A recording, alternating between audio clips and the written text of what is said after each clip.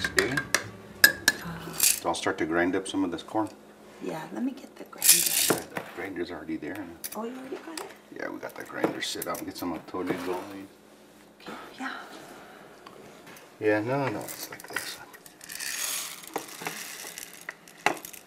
This is the old grinder we've been using for years. This is Camila's grandpa, could have.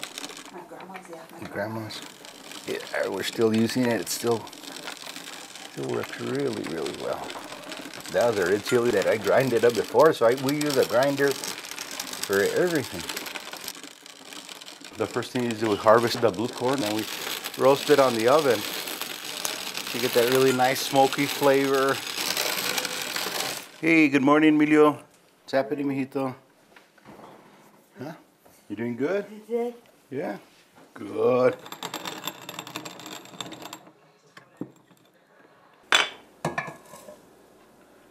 What's nice is you got the chili mixed in. I know, it's going to be a killer blend, man. It's It's going to be really, really nice. It's a pretty color.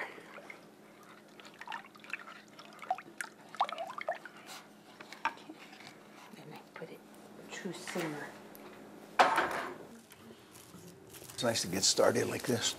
I remember Grandpa Bustos, and he'd get up, he'd have a little fire going.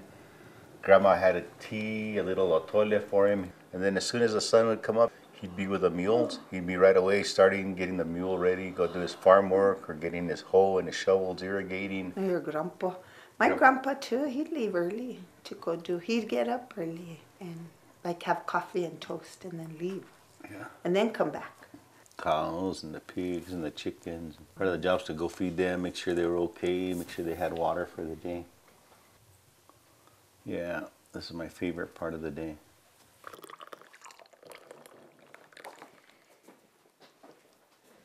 Salud. Salud. Thanks, sweetie. Thanks. Dawn's special blend.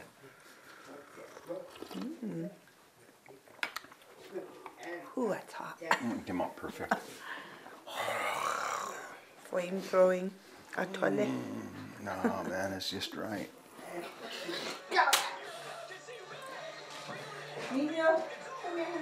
Oh. We'll see you guys. No, bye, Emilio. Take care. Okay.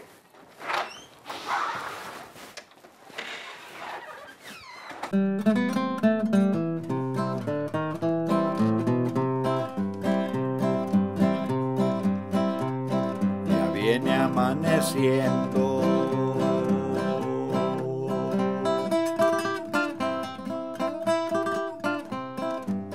Yo sigo trabajando para mantener a lo que quiero tanto.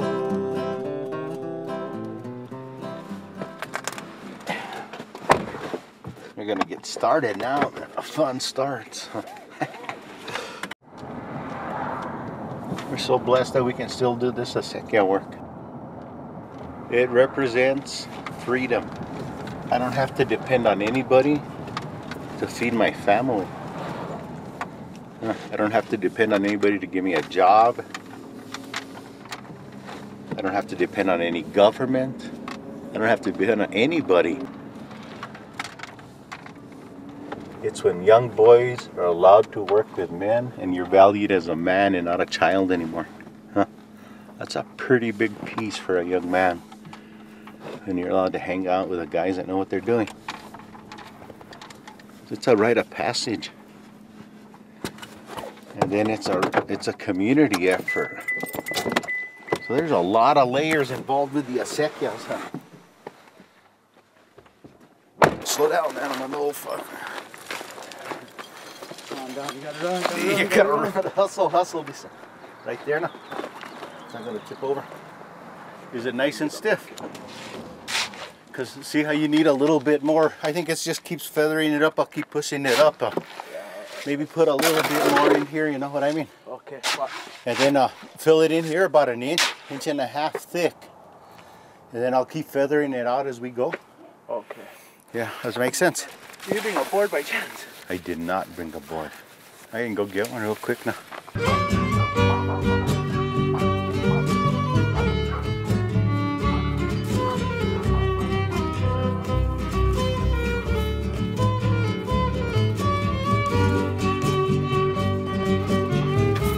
Before we couldn't even crawl through there, we cleaned all that whole acequia out by hand. That's what I say to myself. I go, man, if you do this a few times every week, stay pretty fit, you know, moving and irrigating and making sure that doesn't get full of trash, and gotta make sure you don't get bit by dogs, all sorts of good stuff. What do they say? One person's trash is another man's. So when I was a young kid, which wasn't that long ago, my dad and my mom would farm all of these 20 acres. And we'd have sweet corn and green chili. And my mom ran the farm. And it was her, and I remember a couple of aunts, and they did everything, and then they'd hire people as we needed it to weed or to hoe or to transplant. And it didn't seem like it was that big of a deal, huh? And it doesn't seem that big of a deal today. Yeah, so if they can do it, we can do it. No doubt. I tell you, man, we're walking the same steps our ancestors walked 400 years ago, you know. The curves, the same depth, everything's the same. It is so freaking awesome, huh? Same land produces food for 400 years. Sustained our family and families in the community. It's like, this is the just and right thing people should be doing. Not everybody's lifestyle, but people that choose it should be allowed to live it to its fullest. Oh no, this is cool. That's a piece of land that my ancestors farmed, huh? I can imagine them just doing the same thing you and I are doing. The same thing. That is so freaking cool, huh?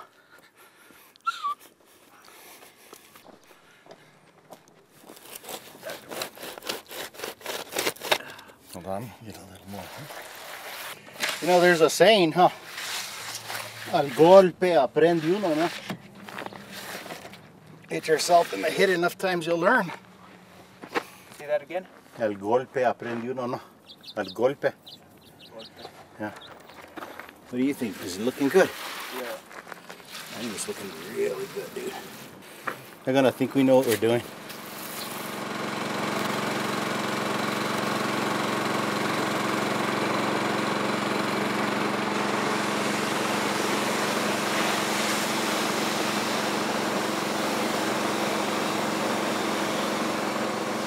Sure has changed. When I was a kid, I'd be the one running around this like a nut. No, everybody be telling me what to do. Now I feel like the old guy standing around just watching. Yeah, baby, look at that.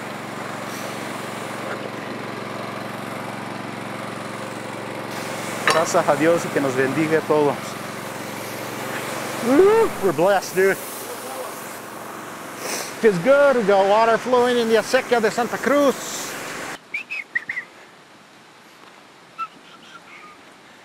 Yeah. So the water comes down, flows down the river. It's great water and silt. You figure that we're irrigating with fish emulsion if you think about it, because the lake holds the fish and then the fish poop in it. Then the water comes down the river and we irrigate our fields. So a beautiful, beautiful mixture of how nature works into our agricultural area. So up there at the top, we open the presa. The water comes down the head gates. It's coming down the acequia. Right here we have a diversion. This is called the desagüe. It's part of the cleaning of the acequias. That head gate, water will come down, wash out here. The sand goes back to the river. We'll close the head gate there. This head gate opens up the way it is. And the water runs down the acequia de Santa Cruz.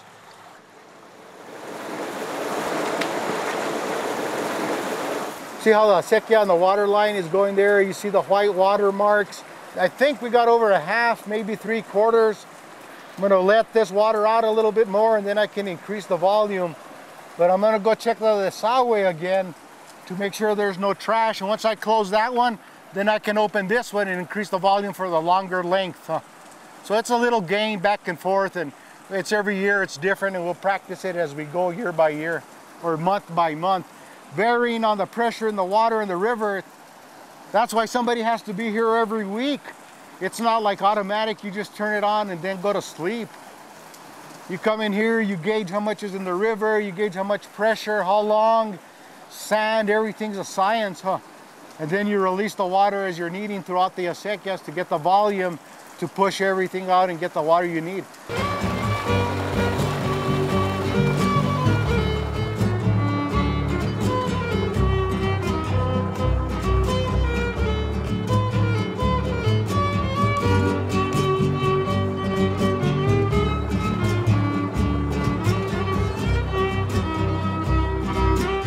Western water law dictates how water is used and acquired throughout the state of New Mexico. The doctrine is native people, second people, and then urban or city areas, the third rights or junior water rights. But that's being discussed right now, you know, that's what the state engineer is arguing about with us right now, is that people aren't using their water. And so that the state engineer can come back and re-adjudicate the water rights and say, well, you're not using the water, we're going to re-adjudicate him to people that are using it, or best use of water, which a lot of times is, people feel that's urban development. So to me, it's a mass land grab and water grab to displace traditional communities and cultures. Because if there's no water, where are they going to get it? They're going to steal it from us. So we have to use our water, and we have to use every damn drop of it too.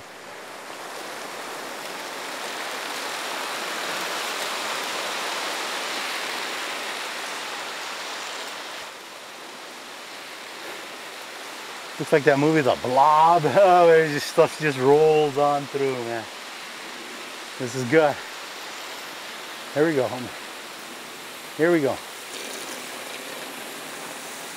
And listen to it just push everything out of the way.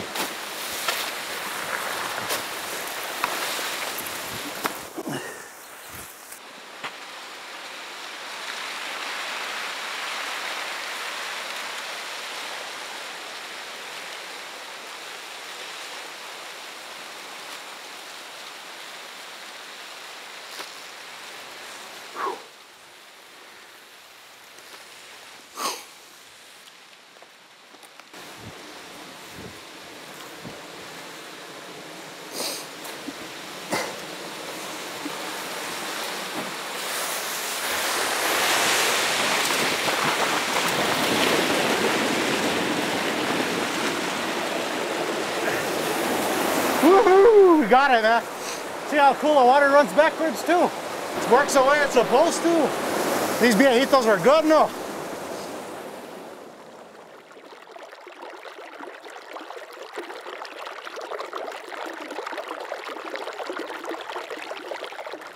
We're doing the same thing we did on the big one, except this is just a small lateral. No, we're making sure all the leaves are out, all the flow's good.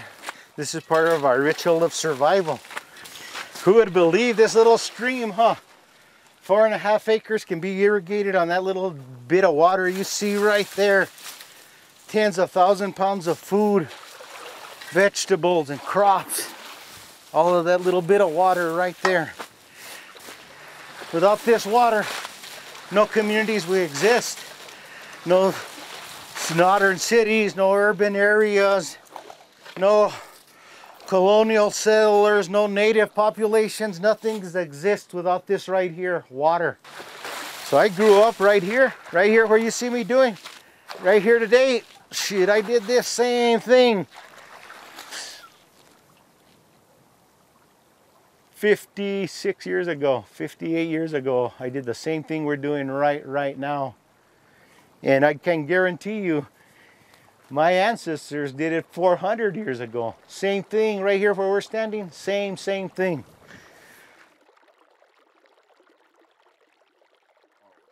One, two, three, four. I'm trying to lay out a really rough crop plan.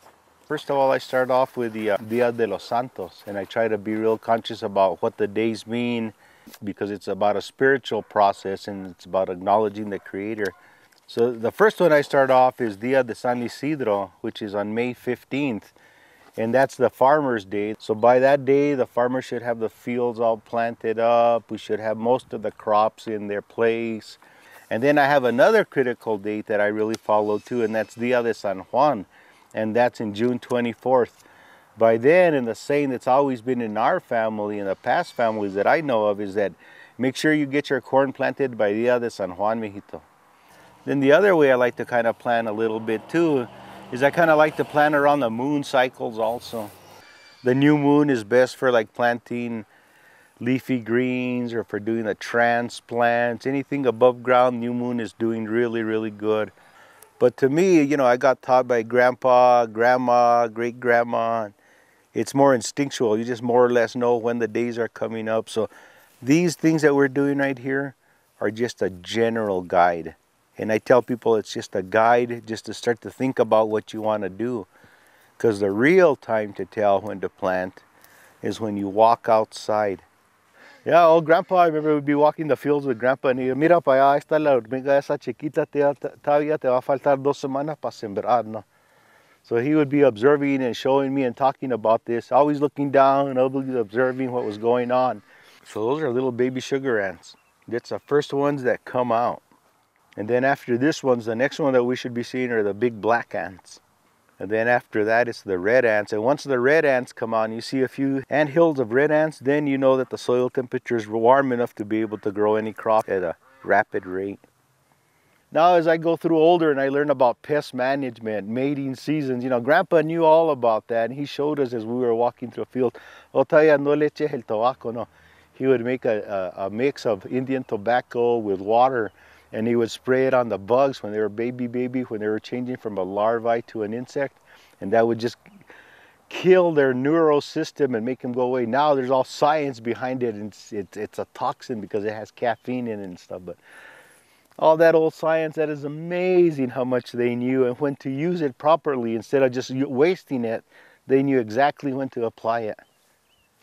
But that's the kind of stuff I learned from Grandpa, just observation, when to plant, what to look for. Oh, then my mom too, we have these lilac bushes back here too. Little lilac bushes like this. If it's flowering, my mom would always tell me it's okay to go ahead and put peas and cold weather crops, the kale, the spinach, arugula. The cold weather crops are okay to put in because they can handle a small frost. That's another indicator of what to plant and when to plant it. We've been watering pretty well now in the spring. It looks pretty nice. See that is a white peak right there? Yeah, that's Santa Clara. So everybody has always said don't plant until after that snow melts up there at that peak. And I've done it before. My mom always told me, man, terco, no. And because I always, it's warm enough and most of the time it freezes. But thanks now to the technology we've been able to use and develop, it allows us to be able to grow produce like this in the middle of the winter. Huh? So we've kind of broken the rules a little bit by using technology that allows us to pay the bills 12 months a year. So that's what's so innovative about what we're trying to do, and that's why we're able to do it still and have people help us.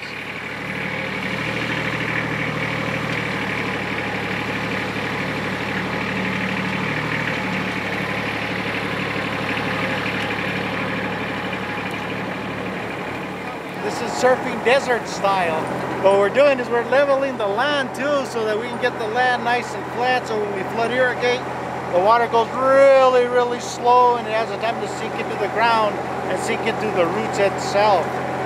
But this is a lot of fun. I've been doing it for over 50 years, 55 years since I was a kid.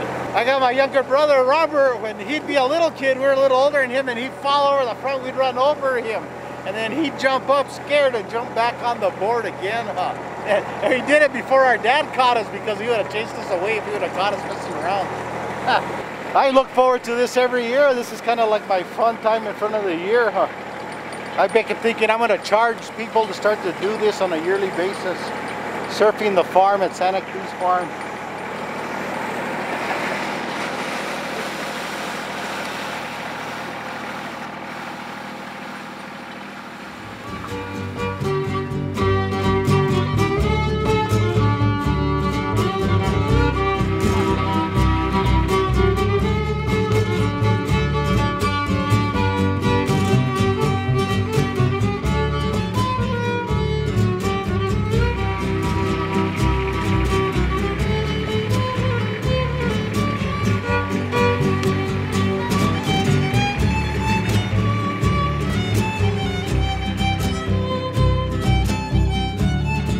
fields were blessed last year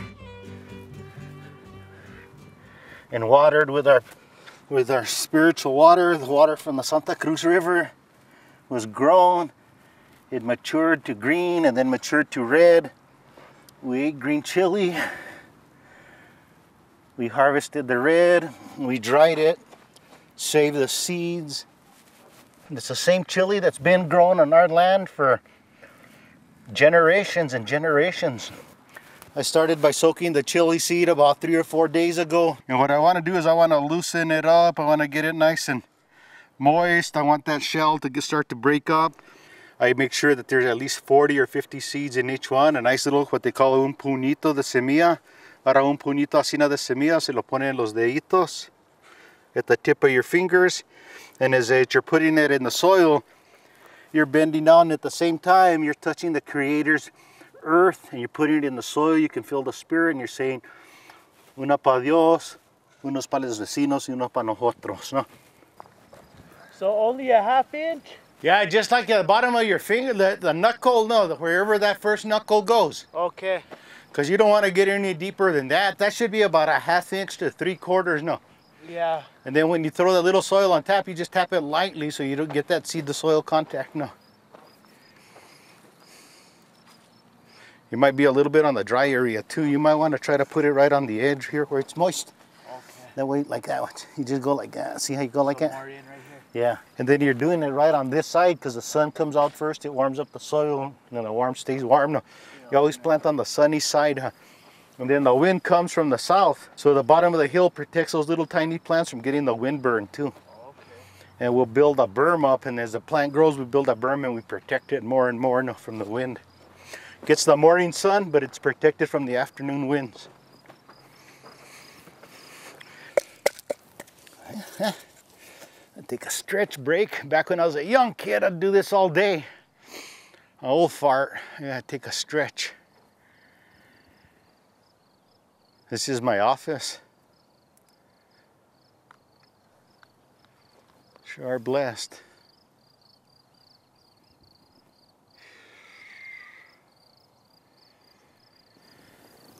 Oh, it doesn't get much better than this, man.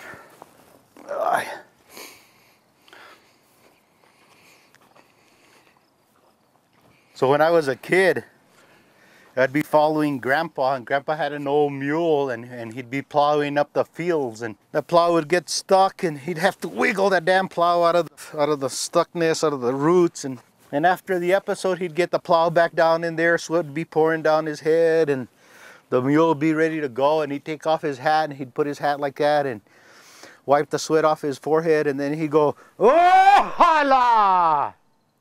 If the Creator wills it, it'll be." And then he'd just, "Here!" And the mule would be going forward, and he'd get his plow. And he'd be going forward. So everything we do is, if the Creator wills it, we'll have a good chili field, huh? Not up to us. We'll do our part.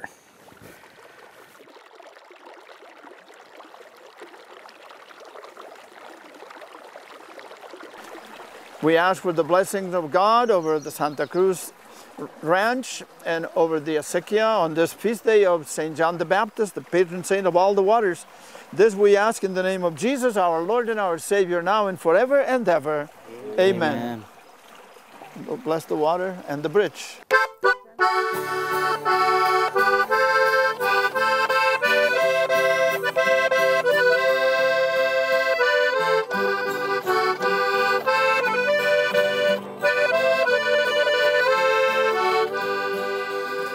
Quisiera ser un San Juan, quisiera ser un San Pedro, pa' venirte a saludar con la música del cielo, de las estrellas del cielo, tengo que bajarte dos. Unas para saludarte, otras para decirte adiós. Con jazmines y flores este día voy a adornar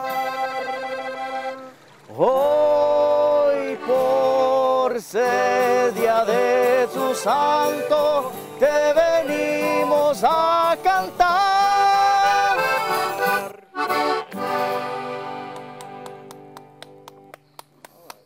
And we pray for the blessing of God over this field and all who here work and all who benefit from all their goods.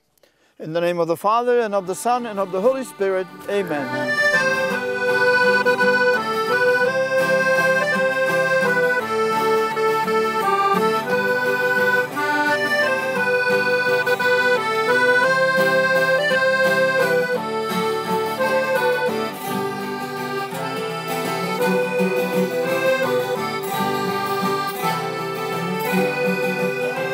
Ya viene amaneciendo la luz del nuevo día. Despierta, mi bien, despierta, hoy mi Dios te trae maravilla. Las mañanitas norteñas he venido a cantar con tus padrecitos lindos, abuelitos y familiar. Estas bellas florecitas, tal vez joven o viejitas, con los pajaritos canto las norteñas mañanitas. ¡Ay, qué alegría! Hoy en tu día, que Dios te bendiga.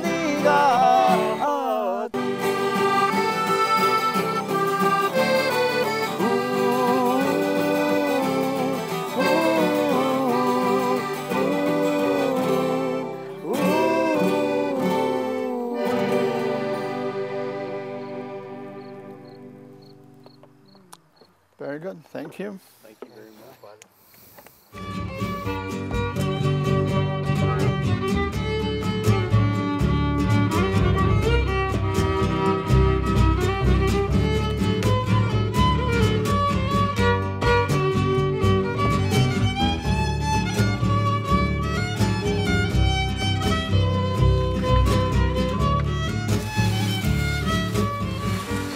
It's been 8 years now that I'm here working at dance farm, and I've been enjoying it a lot. You know, it's very challenging sometimes with the pests and the grasshoppers and water and everything, but it's nice. It's a hard job though, that's for sure. Yeah, look at this piece.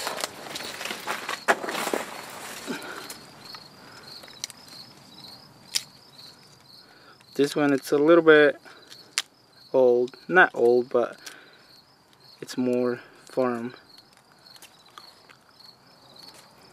Sweet. So when the people ask me at the market, how your piece doing? I have an answer for them. Same with the strawberries, tomatoes, blackberries, you know.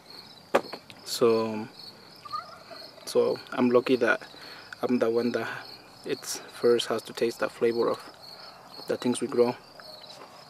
Like char. I'm not a fan of char, but this is what I do at the farm. I taste it and then I sell it.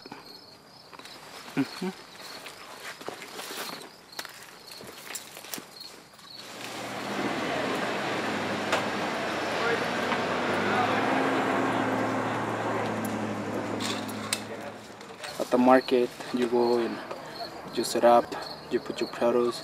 Even though you don't sell everything, sometimes people always appreciate you. Hi, Mona. How are you? People's always smiling to you, and some people is telling thank you for giving us healthy thing, and this is what it is, you know.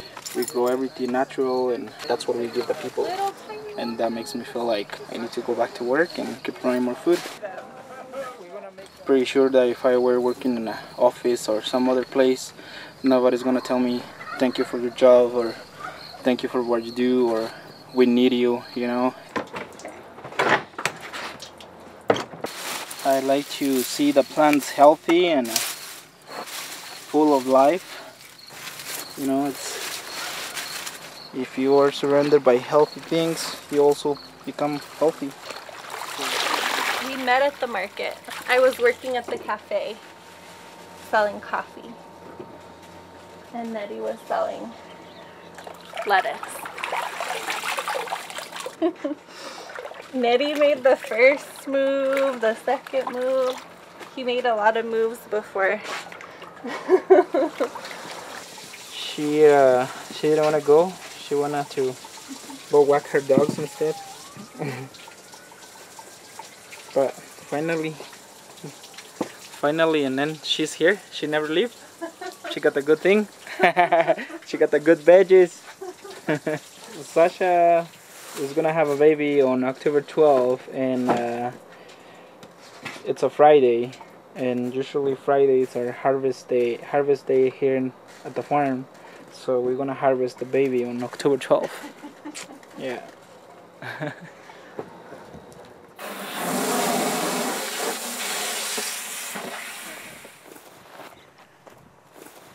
Where I'm at, you know, probably like 4 or 5 years ago, I was living just a little north from here in a little town called Penasco. And I was addicted to painkillers, I was addicted to heroin, I was addicted to, you know, you name it, Xannies, you know, they have a bunch of different names for stuff. And so I was able to escape that life by coming to the farm. So by me coming to the farm, it gave me something to do, it gave me somebody to hang out with, it gave me responsibility, and it just showed me a whole different way of life.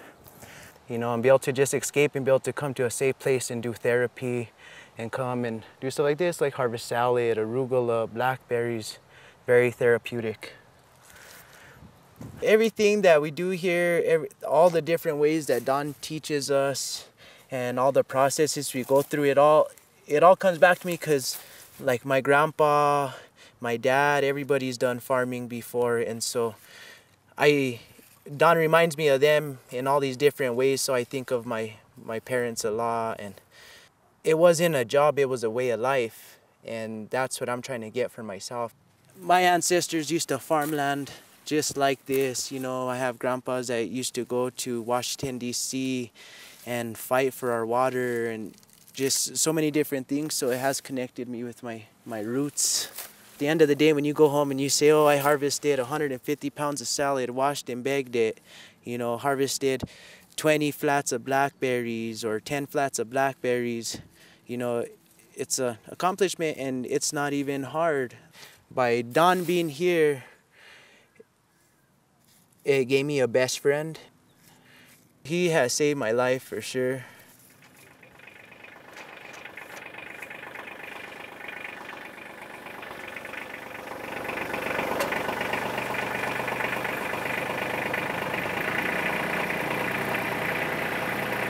So I remember being a little kid, and instead of us using a tractor and a trailer like this, we'd be using an old wagon, and Grandpa had his old mule, and the mules would be pulling the wagon and be throwing the corn inside the wagon, just like it is right now. The seed itself came from Santo Domingo. The ear is a long, beautiful ear. They're all beautiful long ears, but look, no worm tips, nothing. It's a beautiful ear of corn. So I'm going to save this one for seed. I like to do this because I want to make sure that we pull the husk back and that the corn dries properly, so that we're going to be able to ensure that we sun dry it. And then we'll be able to take it to the mill to get it milled for blue corn otole and blue corn meal. If we take care of these leaves, we can clean them up, and then they can be used for tamales, because the leaves are so nice and big and wide. But I want to point out that in the spring, we're real careful where we planted. So now, after we harvest the corn, we can come back and harvest the beans. And then even if it were to frost tonight and we didn't pick all the corn stalks, the idea is that the corn stalks would protect the beans and we'd be able to harvest them. And that you can see, I don't know if you noticed, we try to pull out our corn in 3 stalks also, right? Because this is a Three Sisters patch. And I think the more we can stick to the theme, the better things seems to grow. So we get beautiful corn like this, beautiful green beans. It's been a good crop for squash also, all from the same piece of land. You got it, Emilio? Yeah, we got it, eh?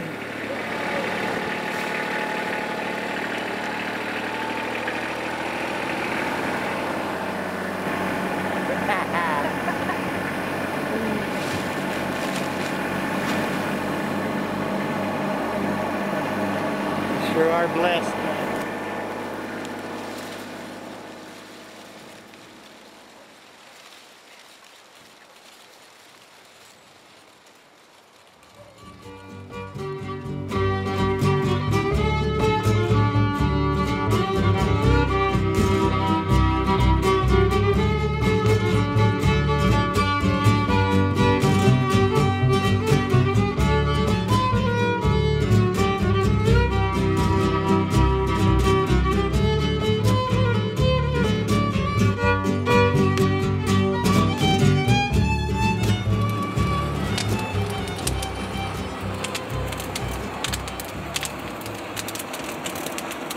I think I'm obsessed with chili and corn, man.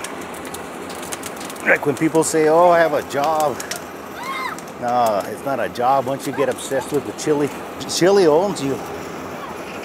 So this is the way we preserve them. We go ahead and start to roast them like this so that we can go ahead and peel them, de-stem them, de-seed them, take the skin off of them.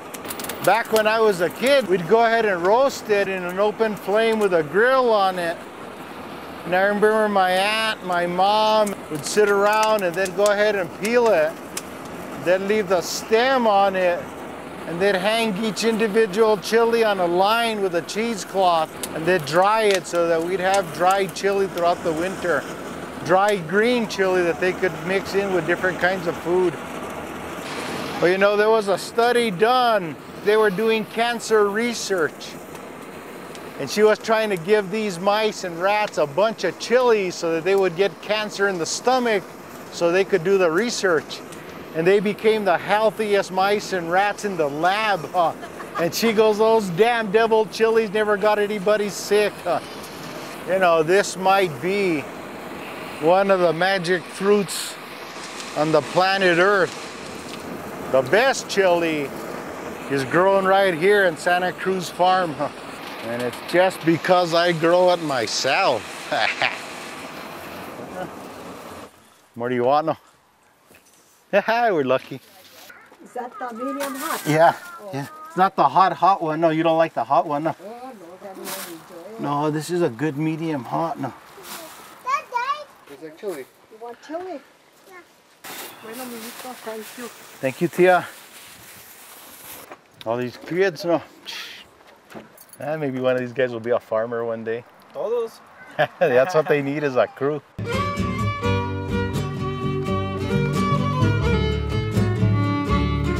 We're looking for torito, goat head. Goat head treats pain. We are on the upper level of Santa Cruz Farm and we're looking where it's kind of dry and neglected. That's where goat heads thrive. I'm surprised we haven't found some. Sometimes they're just all over, but what happens is people eradicate them by pulling them so they don't reseed. I'll tell you what, get on your bicycle, you'll find the toritos, because they always give you a flat tire. No, I am not seeing any. How odd. That is so strange. Here we go. Oh, beautiful. This is a nice one. We'll find the center, ow, and we'll pull it by the root. See all the goat heads? See all the torito? Those are the little goat heads. Torito means little bull, but we call them in English goat heads, not little bull heads. But it's because they have that wicked kind of horns like a little bull might. That's good. That's a nice one. We got it with the root and all. There's a lot of good medicine there for treating pain. That's a beauty. This is what we were looking for also, the mallow. Mallow is a demulcent. That means that it gives moisture back to your skin. So we don't need a whole lot, we'll just get a little bit. This one's nice because it has the blue flower. Yeah, this is blue mallow. It's a native, I believe, of the Americas.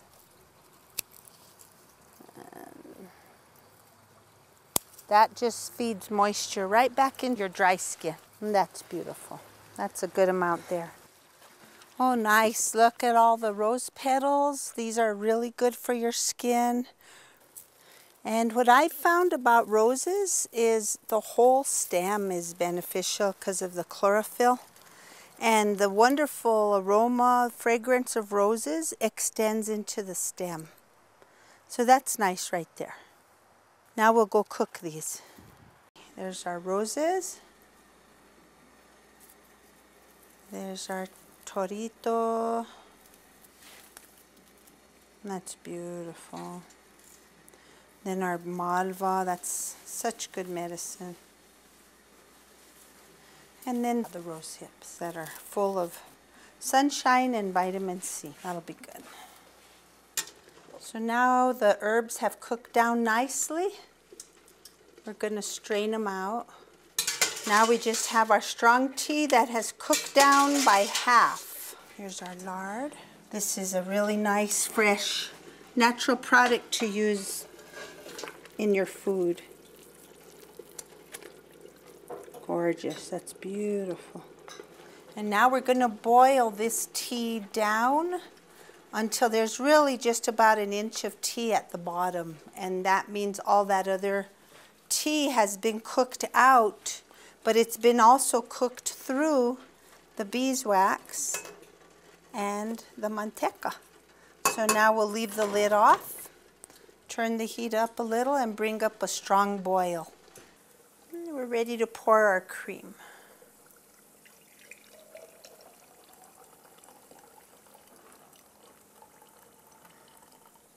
Now the cream has set. It does have a little moisture at the bottom, but that'll just stay there. We'll just be working off the cream on the top, and we'll test it now. It's still setting up, but it's pretty nice. And I'll use a little bit of this on Don Bustos' aching back. Yeah, man. We got a picture of me bent over harvesting chili, and then this is the results of the harvesting of the chili. Oh yeah, that chili harvesting back is saying, oh, thank you for the remedio. Oh, heck yeah. No, it really feels good too, man. You can just feel the smoothness of it, and then you can feel it in the skin and starting to rub down into the muscles and soreness. Like when I come in from a day of working and I feel really sore, we'll use these balms and lotion Camila makes, and you know, we have a whole medicine shelf of remedies and medicines right there in the backyard that Camila knows how to prepare and how to apply them in a way that's beneficial to everybody and the community. Yeah, no, that was really great. Thanks. Thanks to Grandma. Yeah, thanks to Grandma.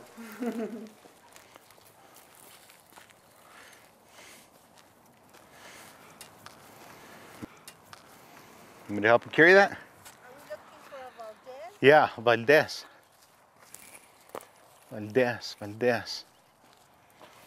Looking for Grandma's grave here.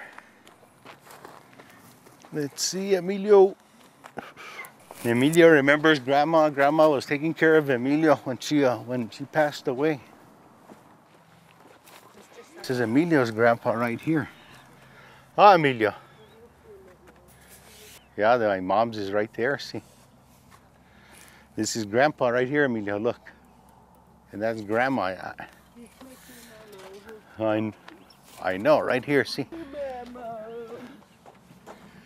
Grandma. I know, right there, and here's our mom, watch. Yeah. So the day my mom passed away, she was taking care of Emilio, and I came up from the field.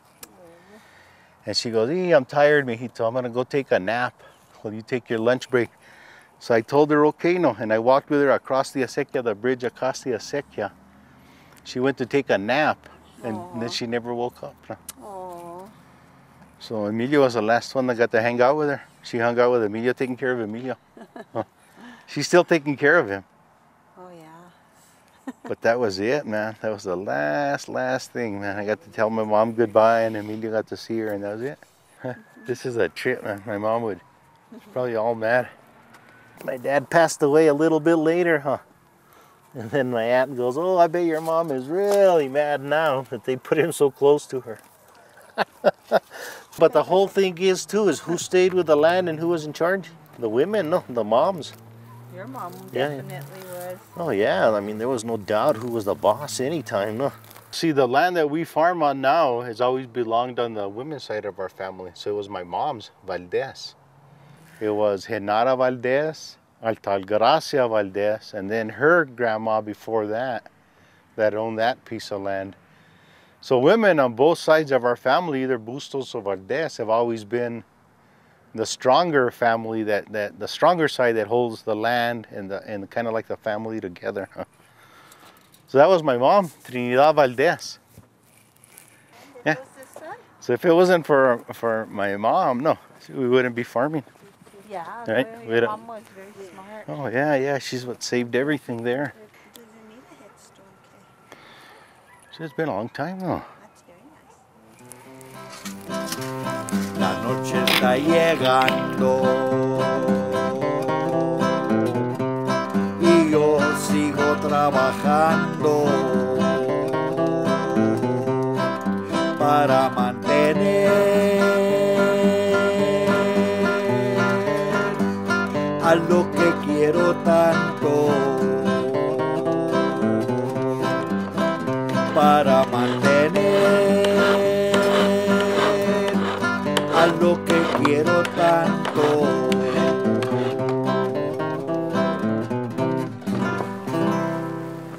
This tree's probably been here, oh heck, I don't know how many years, but it's been here since before I was a kid and already given fruit. So, and if we take care of it, it'll be good for the next generation to be able to eat good, healthy food from it. What we're trying to do here is just take off all the old growth, all the stuff that has been producing for years and years, and then encourage the next growth, the next new generation of growth. Just like we do on the farm, just like we do with our nephew Nettie and Angel. All these young kind of folks that come around to learn, is we want to encourage the new growth. We want to see people flourish. We want to see the land continue to flourish. And we're doing it right here in this tree. The trees like the farm and the acequias, these things are all meant to outlive the individuals. This tree, the pruning, is part of the process. I think about this all the time, about how this tree and how the farm really is a metaphor for us and for what we're doing. I know it's really important, and I keep talking about, oh, the next generations are going to farm it. Emilio, with his Down syndrome and his disability, isn't going to take over the farm directly.